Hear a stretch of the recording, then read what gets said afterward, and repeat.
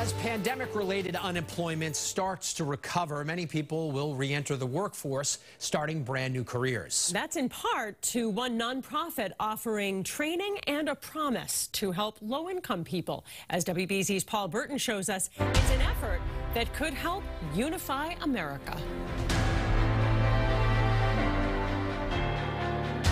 And I hit a wall. And, I'm looking at my kids. I'm like, how can I show them my work? 35-year-old Giovanni Tovar of Dorchester is a father of 3 kids. In 2020, he hit a rough spot when he lost his job during the pandemic as a fitness instructor. I really didn't know what I was going to do or what the future looked like. That's before he was introduced to Social Finance, an impact investing nonprofit that opens up doors for low-income people to get the proper training and skills they need for in-demand jobs. How do you actually get people who've been shut out of the system, get the skills to participate in the economy?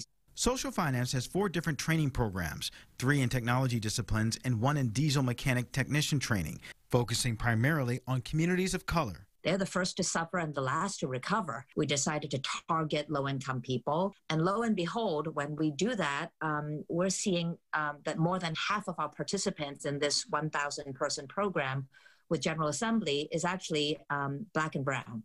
So you really see how this tool is really unlocking access for these folks. And thanks to its Career Impact Bond, students enroll for free and get wraparound support they need to graduate. Those who are in the program actually sign a student bill of rights that says once they're done with the program, if they don't land a job making $40,000 a year, they don't have to pay back the money they received from the Career Impact Bond. If I can get this leg up, I have no problem paying it back to the next person that's in my shoes to get this same thing. Giovanni just graduated and is excited for what his future holds. I would like to work in a tech industry, a company that would just give me, that opportunity to work. And an opportunity to do something great.